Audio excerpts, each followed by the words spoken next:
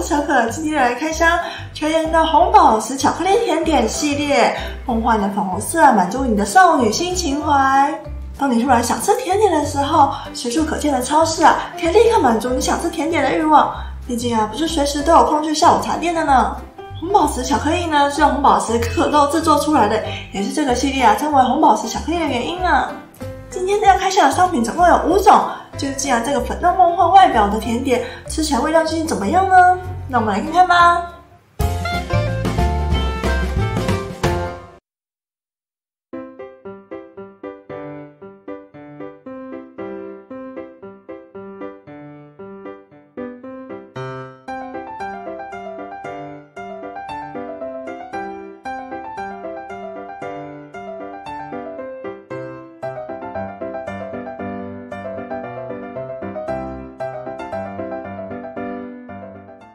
这个是红宝石波士顿派，一盒有2路呢。现在可以来试试看看味道怎么样了。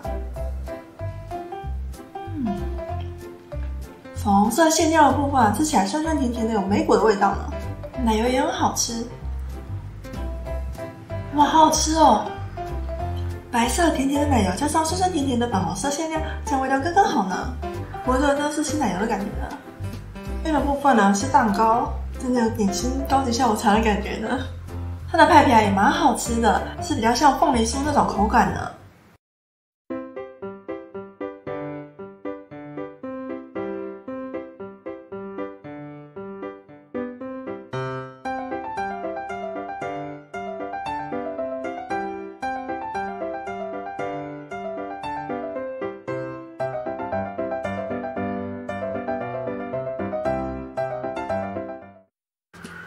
这个是红宝石甜心卷，有这个 logo 看起来比较精致，很像精品的感觉呢。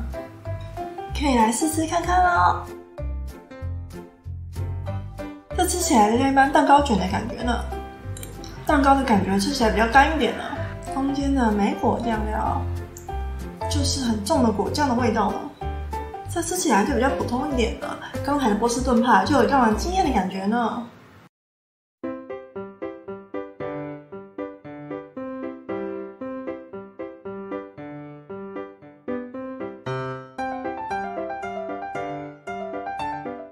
这个是红宝石莓果布丁，莓果布丁耶，哇！从外观上呢，感觉看起来很像奶酪呢。虽然他说它是布丁，哇，好好吃哦！比起布丁更像奶酪的口感呢，酸酸甜甜的奶酪。那么来看看搭配它的果酱吃起来味道如何呢？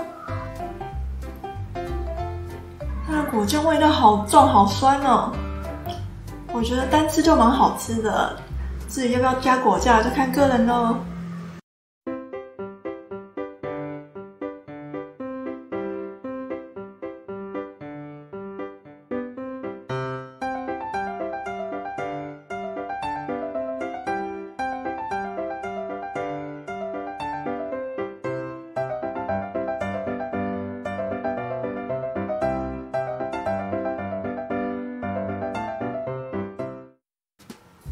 来试试看看，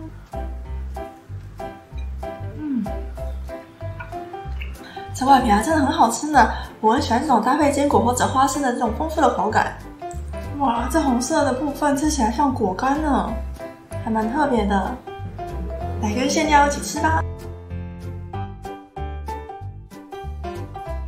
馅料的部分呢就还好，就没有那么就比较普通的感觉。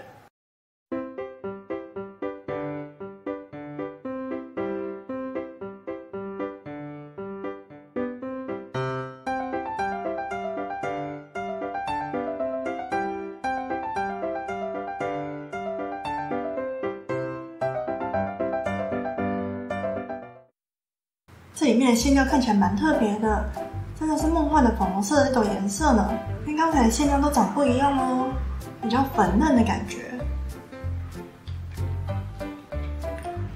好甜哦，它的蛋糕里面超甜的耶！再吃一口确认口味，它的蛋糕还是一样超甜的呢，这大概是比较适合蚂蚁族群的人呢。有点超出我的负荷度的感觉。不过它的皮也是很好吃哦。那么来排序一下吧。我心中的第一名是这个波士顿派，一咬下去让人心情也很好，是有种吃下午茶的感觉呢，很像外面下午茶店卖的那种蛋糕哦。第二名是这个不加果酱版本的布丁，虽然它说是布丁，但是吃起来像奶酪的口感，酸酸甜甜的，我觉得很好吃哦。但是如果加那个酱的话，那个酱的过重掩盖住所有的味道，变成以那个酱为主了。如果不加果酱的话，我觉得这是第二名哦。我心中的第三名是这个莓果泡芙，因为它的外皮很好吃呢，是莓果版的花生巧克力哦。馅料部分虽然普通，但是也是好吃的哟。所以第三名就是这个啦。这次的及格标准是这个甜心卷，虽然吃起来算普通，但也算好吃的啦。吃起来算是口感稍微丰富的蛋糕卷。这次最后一名要颁发给这个红宝石邦特蛋糕，因为我实在接受不了这么甜的甜度呢。